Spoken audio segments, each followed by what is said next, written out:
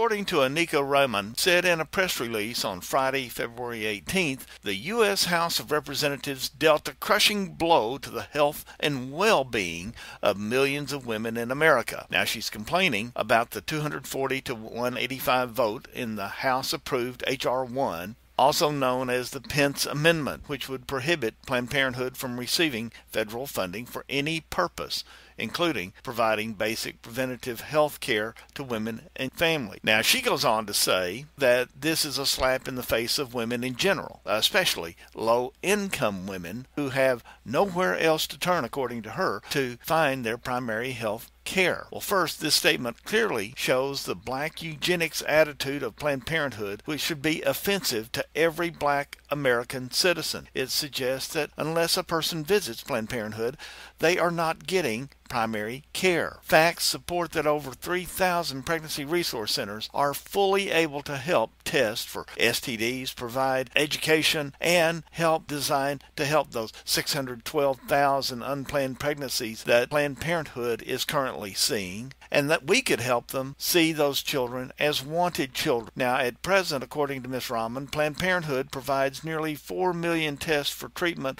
for sexually transmitted disease infections, 830,000 breast exams, probably looking for cancer caused by abortion, more than 1 million pap smears looking for the other problems that a woman may have because of that abortion, and helps prevent 612,000 unintended pregnancies each year. Annually, 3 million women and men in the United States visit Planned Parenthood affiliate health centers, and she says for trusted health care services. And then she goes on to again say largely those that are low income. Well, of course, what she's missing the point on is that these 612,000 unintended pregnancies that were stopped by birth control, which represents 35% of their overall business, according to their own internal statistics, represent that 78% will come back to Planned Parenthood for an abortion within the first year. While she is lamenting the loss of the funding for her favorite charity, the fact is she's deceived. She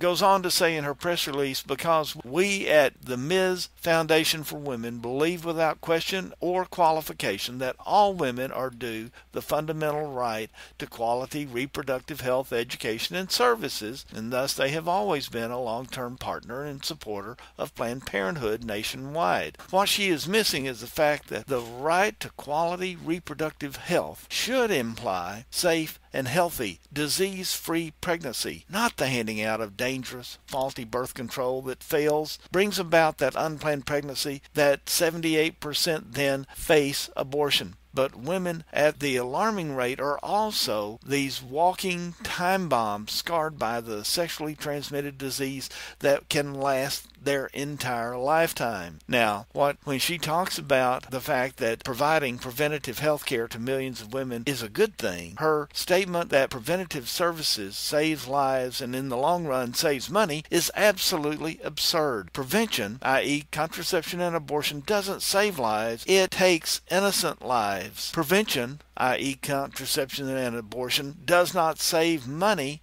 but it actually costs this nation significantly, financially, emotionally, and in the areas of mental and physical health. The pro-abortion crowd is deceived, and that's the reality, and we as a nation and a community of pro-life, pro-women centers can little afford to promote such deception, subjecting women and other vulnerable communities to dangerous health care, abortion, sexually transmitted disease in the name of continued funding to Planned Parenthood, which is really nothing more than a means to sell more abortion paid for by the taxpayer, is nothing but dangerous, economically unsound, and absurd. Those of us who truly value women's lives and the health of our nation, we must do all that we can to push back the rising tide of anti-woman, anti-life rhetoric emanating from the left every day. Watch for the free report that's coming up next week that will deal with this growing use of deception by the other side. And remember, till we meet again, this is your friend, your advocate, Ken Freeman, reminding you to keep up the good work you're doing. You are making a difference, and the other side just can't stand it.